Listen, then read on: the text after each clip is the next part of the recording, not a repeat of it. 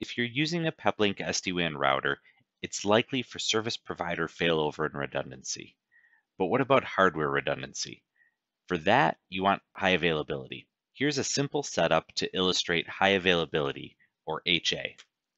On the left, we have a router that's already in production and has already been set up with the master role of the HA pair. On the right, we have a router that has been assigned an IP address, but nothing more. First, we'll take a look at the router on the left to see how we've gotten to where we are, and we'll use that information to configure the slave router on the right. You'll notice from the dashboard that there's a high availability status already. We see it's in the master role, part of group 8, and the IP address here is the shared IP that will be between the two routers. Above, you see a LAN interface IP 192.168.12.1. That is the unique IP to the master. Let's take a look at the high availability settings themselves. Under the Advanced tab, you'll have an option on the left for high availability.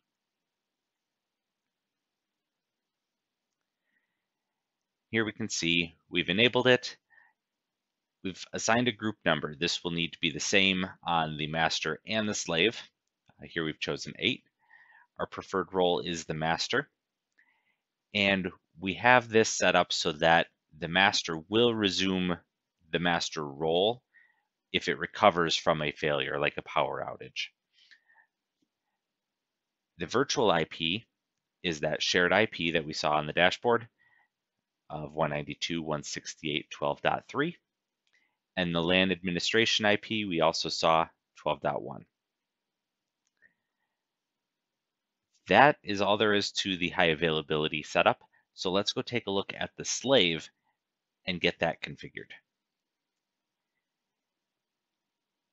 Here on the dashboard, we see we have the IP 192.168.12.2. That will be the LAN administration IP address, and it will need to be unique. That will auto-populate in the Advanced tab under High Availability.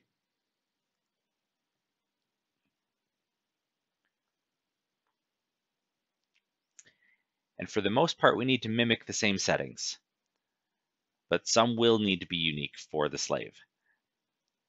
We'll enable this. We need it to be part of group 8. The preferred role, we already have the master, we need the slave. The configuration sync option is probably the simplest way to set up the high availability pair. It involves the slave router getting a configuration from the master every 5 minutes. That way, anytime you make changes in the configuration, you don't have to also change the configuration of the slave. For the purpose of this, we'll use that configuration sync. And we need the serial number of the master. We'll find that under the Status tab.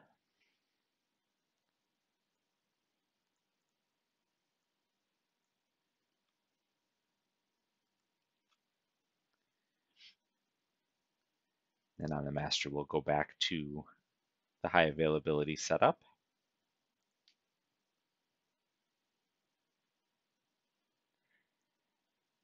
We'll make sure our virtual IP address matches and that our LAN administration IP address is unique.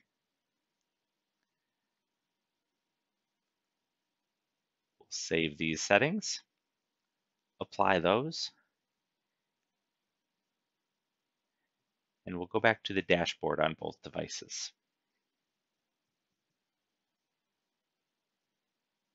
You'll see that the CPU load on the slave increases as that configuration gets saved, and then that will settle down to a more reasonable usage. Once that configuration is saved, you'll likely need to refresh that browser window. And we'll see some changes here. We have a high availability status. And as expected, we have the slave device as part of group 8. with that shared IP 192.168.12.3 shared with the master. If this helped you, please leave us a like, and if you have a feature or setting you'd like to see highlighted, let us know in the comments below.